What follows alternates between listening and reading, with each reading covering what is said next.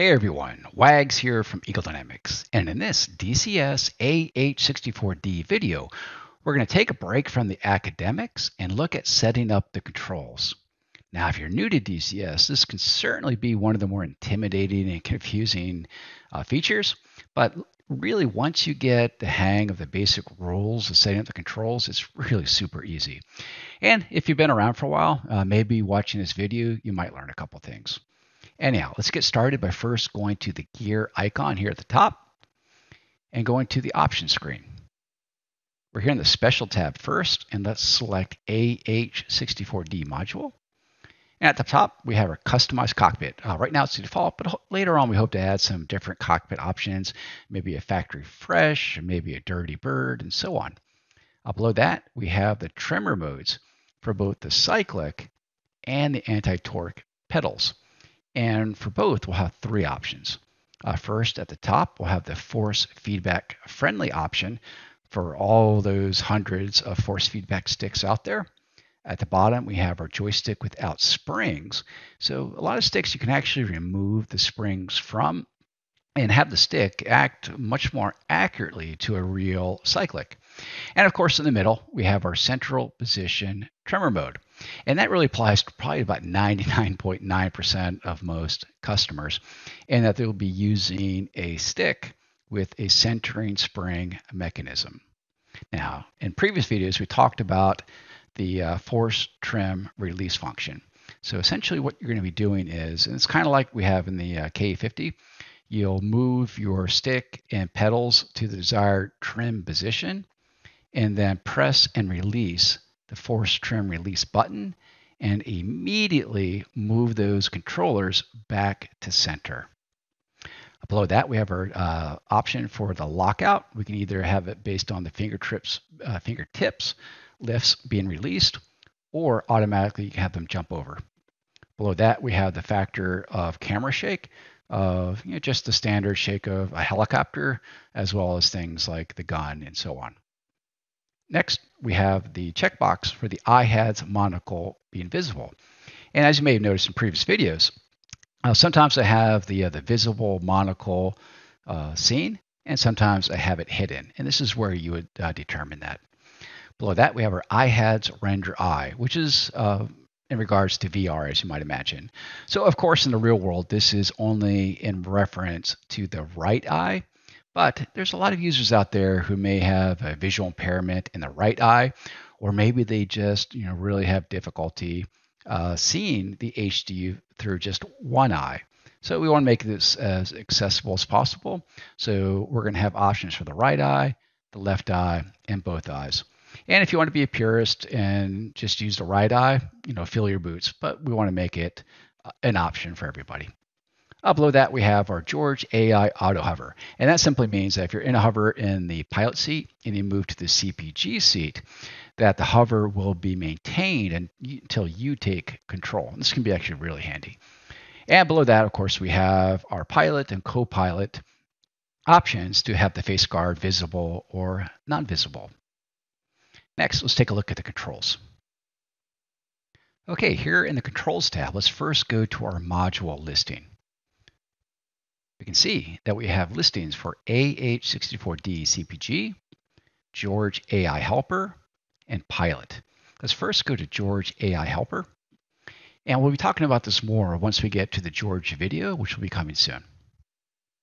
As always, we have the actions listed here along the left, and we have the controllers listed here along the top. So you can see I have a VPC stick and a VPC throttle. Actually, specifically, these are Virpil Constellation stick and a Virpil CM3 throttle, which are great for the AH-64. But I do have different HOTAS for different aircraft. And right now is really a golden age of peripherals for flight sims. I can't think of a time in the past where there weren't so many quality options available. And just because I use the Constellation and CM3 throttles does, by no means mean that other throttles and sticks would not work equally as well with this product.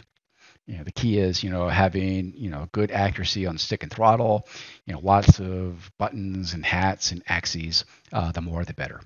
Anyhow, so to set up a control, it's super simple. So we'll find the control that we want to map. In this case, let's say a George interface down. We'll find the controller, in this case, say throttle, because what I'm going to do is I'm going to map my George controller input to a 4-way hat switch on my throttle. So we'll follow over to the controller, to this box here. We'll double click on it. And now I'll push the controller hat in the direction I want to map, in this case, down. It picks it up as joystick button 18. I hit OK, and it's mapped. We'll do the same now for moving to the left. Press the button to the left. OK. Right. Push the button to the right. And up. Push it up. Now it's all mapped. And we'll come back to George commands in a bit when we get to the pilot and CPGs. Okay, now let's take a look at the pilot commands first. So we'll go to our module list and we'll select AH-64D pilot. Before we get too deep, let's take a look at the search function. This is a really handy function that often gets overlooked.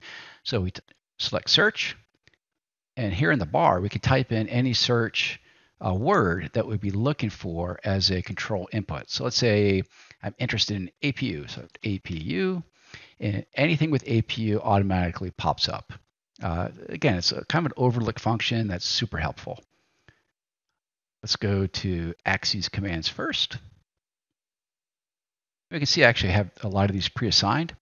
And if you have these, you want to get rid of them rather than manually selecting each and hitting clear. What you can do is you can select the controller, any item assigned to that controller in the list, and then hit clear category, hit yes, and it's gone. And we'll do the same thing with the throttle, clear category, gone. Okay, so I should point out that everything I'm doing here is just my personal preference. There may be better ways to do it in ways that work best for you. So this isn't so much a case of this is how you need to set up your controls. This is going to be more of a case of this is how you set up your controls. Okay, let's get started. So we have our list for axes commands.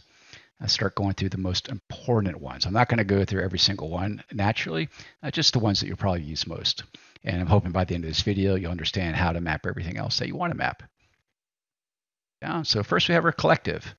And for my throttle, actually it's a split throttle, left and right. So I'm going to assign the right element of that throttle as my collective. So collective is the action. I'm going to assign it to my throttle. So I'll follow this column down, the box here, double click on it. And now I'm simply going to move the right throttle back and forth, and it recognizes it as Joy RY, and I hit OK. That's all you really need to do. Next, we have the cyclic or the control stick pitch and roll. And as you might imagine, I'm going to assign that to my stick. So pitch, stick, come down, box here, double click, and move my stick forward, move it back, and it recognizes that joystick Y. I hit OK, roll, same thing, box here, select, move my stick to the left, move it to the right, and it recognizes it. But let's go ahead and refine this a bit, and we'll go to axis tune, first for the x-axis. I generally like to have about a dead zone of 2, but based on if your joystick or spiking or not, or how much slop you want in the front, you can adjust this higher. But you can also adjust it either by putting your mouse on it and dragging it, which is rather coarse, or in this case, if you want really fine control, put your mouse cursor over it and then use the left and right keyboard keys to move it. So just the 2. And for the curve, I go 8, but that's because I have as we call a short throw joystick mounted on the desk. But if you had a long throw joystick, say something with a big extension on the floor, you could probably get away with 0. Again, it really depends on your controllers at this point. We'll hit OK. Then we'll go to pitch, dead zone of 2, curve of 8. Now, for some joysticks and throttles, in particular, say like Virpil here, the y-axis most often will need to be inverted. So I'm going to press the invert button here. Coming down. So here we have our HOCAS, not HOTAS, for hands-on, collective, and stick, for X and Y axes. So as you may have noticed from videos, you have a cursor that you can move around the different MPDs, and this is going to be your mechanism to do that. So go X axis, and I'm going to assign this to a mini stick on my joystick. So stick here, double click, X axis, so I'm going to move it left and right until it's recognized, and OK. And now same thing for the y-axis. Select up and down for Y, and select. And just like we did before, I'll go to axis tune, 2, curve, again, about 8 works for me. And because this is the y-axis, I'm going to invert it. X-axis, axis tune, dead zone 2, curve of 8, and no invert, and OK. Coming down. So we have our power levers, and if you had a fancy throttle with all sorts of levers on it, you can certainly do left and right. I just have one more left, so I'm going to do both. And again, I'm going to put it to the left throttle on my throttle quadrant. So both throttle here, double click, and move the left throttle forward and back until it's recognized, and that's good. Coming down. Next, we have our rudder or anti-torque pedals. And for me, I have this assigned to the X-axis of a mini stick on my throttle. Now, I don't use, Super Gucci rudder pedals, which have a lot more throw. So because I have much more limited throw, I'm going to have to adjust my axis tune accordingly. But first, let's go ahead and map that. So rudder, throttle, this box here, double click, move it on the X-axis, so left and right, recognized. Now go to axis tune, 2, curve, about 8 again. But for me, again, because I have much less room to play with on my X-axis throw, I'm going to reduce this to about 75. But again, if you have rudders, you can probably keep this at 100 and be perfectly happy with it. Come back out. Then we have our wheel brake. And on my stick, I have a axis lever at the base. I'm going to use that as my brake. So stick, double click, action, the lever, OK. And finally, the zoom function. So if you're not in VR, having a good zoom axis is really helpful. And what I do is I use the flap lever on the throttle. So zoom, throttle, this button here, double click, forward and back to recognize, OK. And I believe this is another one where I'll go ahead and need to invert it. OK, so those are the axes commands. Next, let's go ahead and set up the cyclic and collective controls for the pilot, because those are going to be the primary controls you'll be using from the back seat. So again, we'll stay in pilot, and we'll select collective stick here. Let's clear out the previous assignments so we can do these from scratch. Okay. And again, these are just my personal favorites that I use most often, and you could spend a long time putting every single one in there, but there's probably just a core number of controls that you'll need to have. First, having the polarity switch in FLIR from white hot to black hot is really handy. So on the left side of my throttle is a two-way button with a depress Z-axis. I'm going to assign the Z-axis to that. So my polarity, throttle, select it, depress it, and assigned. Box, chop, not going to need, search queue, not going to need.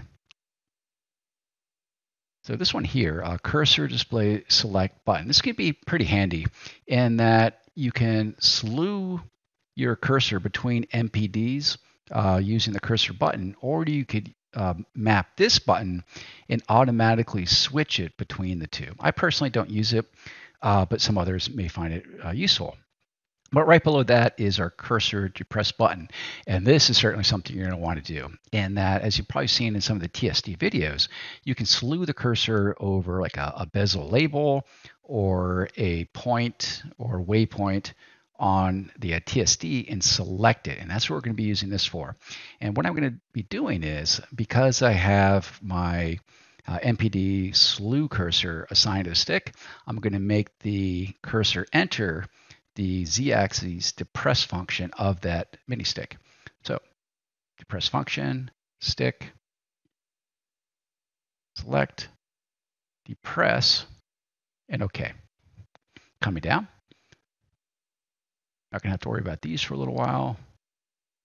Then we have our NVS or night vision select switches. These are the two camera options when you're in night vision system. PinVis, which the pilot will be using most of the time, but there is an option if you wanted to, you can use the TADs and really piss off your CPG. So for that, I'm going to also assign it to the throttle on the same button that I had assigned the polarity.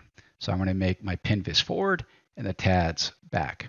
So PinVis, throttle, select, forward on the switch, and TADs right below it, and aft. Now those are mapped. Searchlight, don't really use that much. Then we have our sight select. For now, until we add the FCR, you really don't need to do this because you're going to be in HMD, all the time. But we'll come back to this later when the FCR is added. Then we have our stabulator, and on the right side and near the bottom, there's a 4-way and z-axis switch. And that's what I'm going to do. So the depress, I'm going to assign as the z-axis depress, and ND, or moving the stabulator down, I'm going to go down on the switch, and NU up, I'll go up. And then we have our tail wheel lock, unlock. And this is really useful when you're taxiing the aircraft to lock or unlock that tail wheel. And again, on the right side of the throttle in the back, there's a push button that I'm going to assign it to. So tail wheel throttle right here, double click, press that button, and OK. Now let's talk about the cyclic. So back to our list, we'll go to cyclic stick. Let's clear out the old assignments. Okay, so at the top of the stick in the real aircraft, there are buttons for the chaff dispenser and flare dispenser. Let's map those first. So chaff, stick, and there's a big red button at the top of my stick, so I'm going to map it to that. So double click, press the button, OK. And then for the flares down here, stick, double click, and there's a black button in the lower right. I'll click on that and set that to my flares. Now we have our force trim switch, which what I use is almost like a target management switch you'll find in the Viper near the center of the stick, and that's what I'm going to use. In that we can go right on it to go to altitude hold, which will come a little bit later.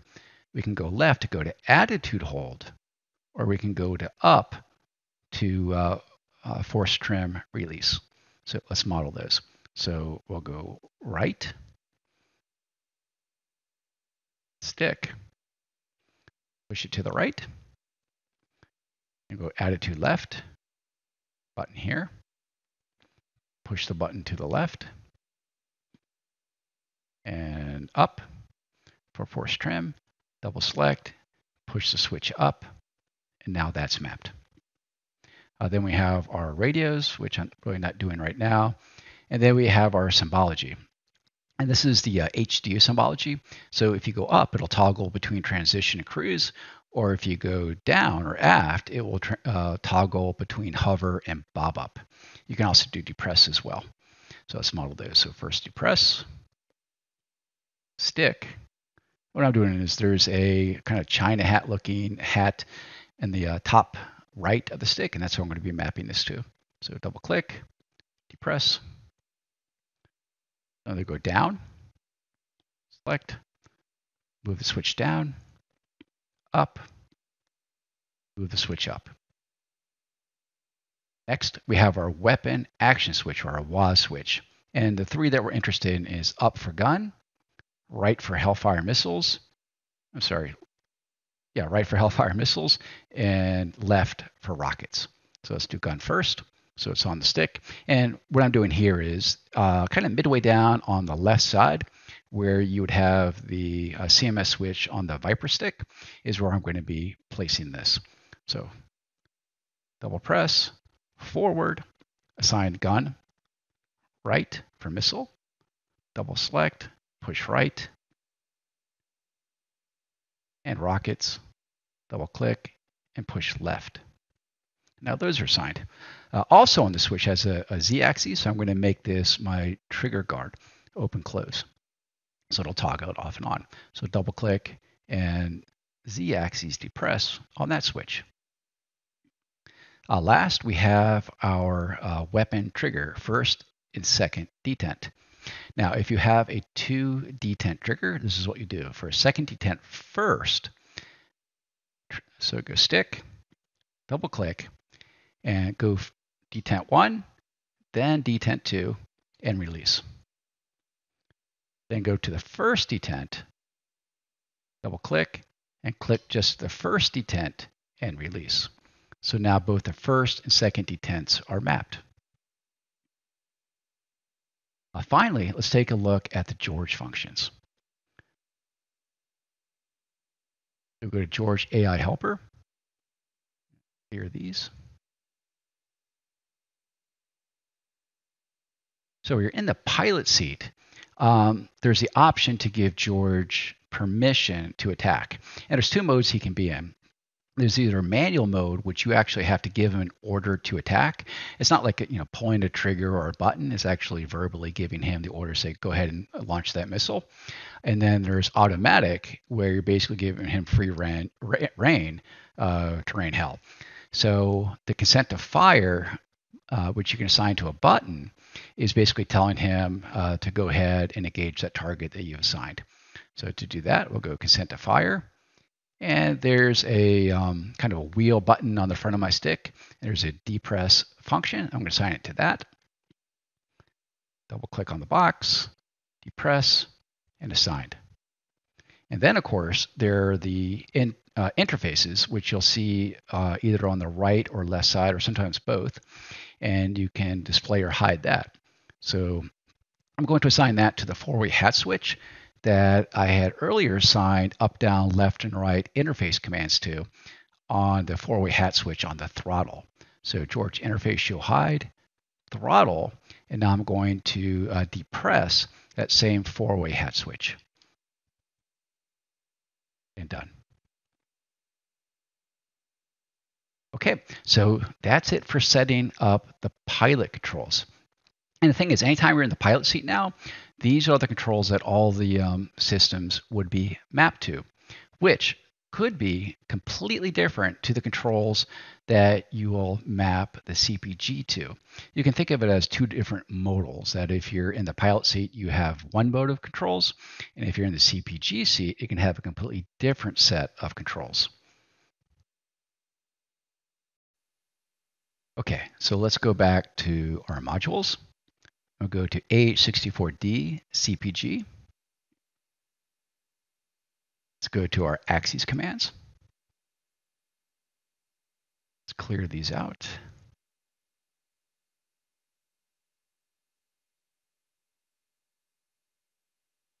But the key here is, and you can if you want, but I personally do not map my collective and cyclic controls to the CPG, mainly because the chance of you actually having to fly the aircraft are between almost none and nil. It's much more appropriate to assign your axes commands to the TDAC controls, which you'll see why here in a bit. But again, if you want to, you certainly can. It's just it really wouldn't be used that often. So let's go through these. So like collective, pitch, again, I'm not going to touch those when I'm in the CPG station. We have our HOCAS, which we do because we're definitely going to be using the cursor on the MPDs. So I'm going to actually do exactly what I did before. So X and Y axes to the mini stick on my stick. So X axes, double click, left and right, okay. Y axes, double click, up and down, assign. Now I'm going to quickly do the axes tune, dead zone of 2, curve of 8, and again, y-axis, so I'm going to invert that one. And back up to x, axis tune, 2, 8, and OK.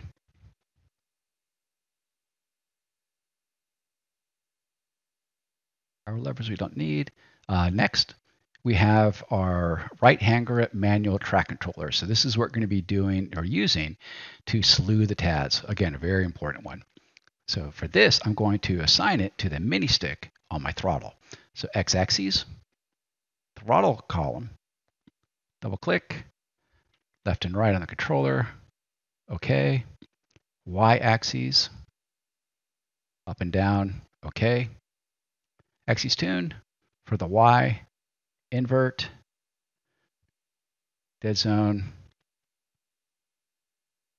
curve, done. And x-axis, axis tune, 2, 8, OK. And just like I did with the pilot, I like to have the zoom function. So I'll assign zoom again to the flap lever on my throttle right here.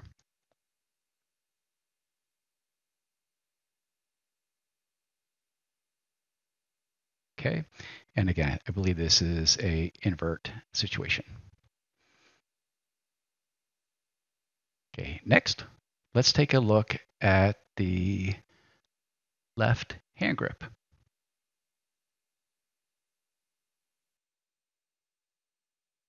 As before, I'm going to go ahead and clear the old assignments out. Okay, so we see LHG, that's left hand grip. Let's go through, again, what I consider at least the most important ones. IAT will come a little bit later. So linear motion compensation, or LMC, that's a really handy one for moving targets or stabilizing your TADs. I definitely want to put that one on the throttle. And I'm going to put it as a depress on the same four-way hat switch that I'm going to also set for my field of view. So throttle, depress that switch, and OK. Right below that, we have our store button. So as you may recall, what we can do is using the TADs, we can laser target and hit the store button to save a target location that we can then also send over to our pilot. So I'm going to set that as a single push button on the right lower side of my throttle. So double click, press that button, and assigned.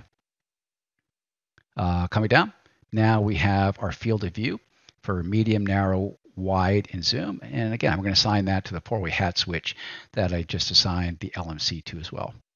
So let's start with wide to the right, medium, down,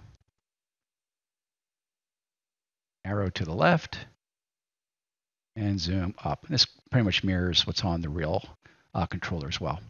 Below that, we have the two TADS cameras, either FLIR or TV. DVO is no longer operational in this version of the Apache that we are simulating. And what I did is I assigned those to two of the green buttons on the base of the throttle.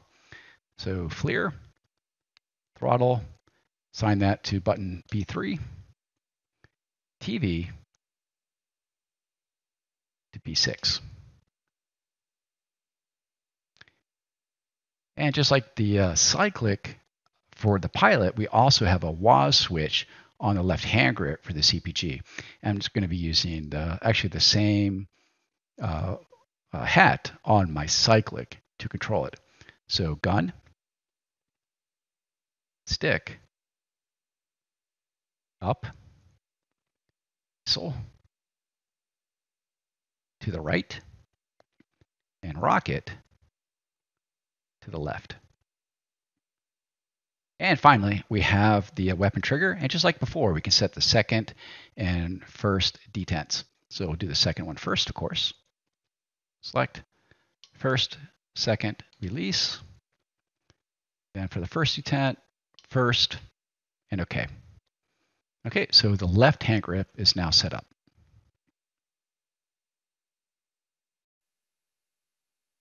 OK, now let's go to the right hand grip. Let's clear these out. OK. So first we have our right hand grip enter button. So kind of like we talked about before, where we can use the cursor on the MPDs to select items. We're going to go ahead and set that to the mini stick on my stick as a depress. So stick, depress, OK. FLIR polarity, same thing on the throttle.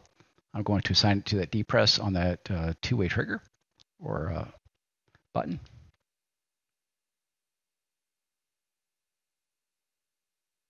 We have our laser rangefinder designator trigger, first and second detent.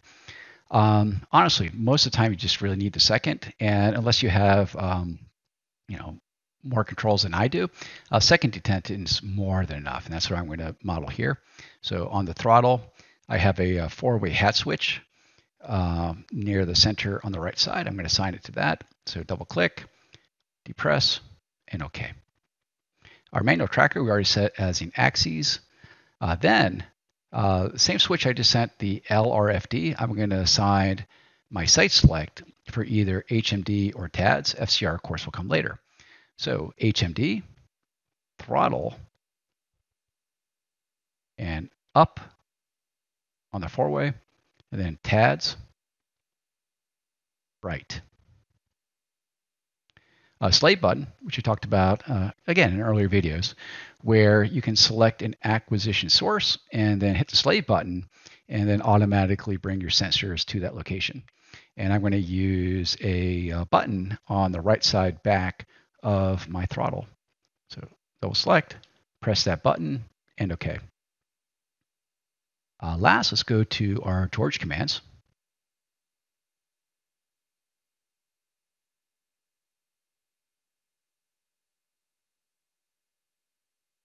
There's just one here, and that is displaying the interface again. So I'm going to bind it to the same four-way hat switch I did as the pilot. So depress on that four-way hat switch on the throttle, and good to go. Hit OK, and that's it. So again, I know that seems like a lot, but honestly, if I wasn't talking through the whole thing, I could probably do that in literally like 5 minutes. There's a lot more detail if you really wanted to, you could put into your mappings, but those are kind of the basics and certainly more than enough to get you started. Anyhow, folks, I very much hope you enjoyed this video, and I'll see you next time. Thanks.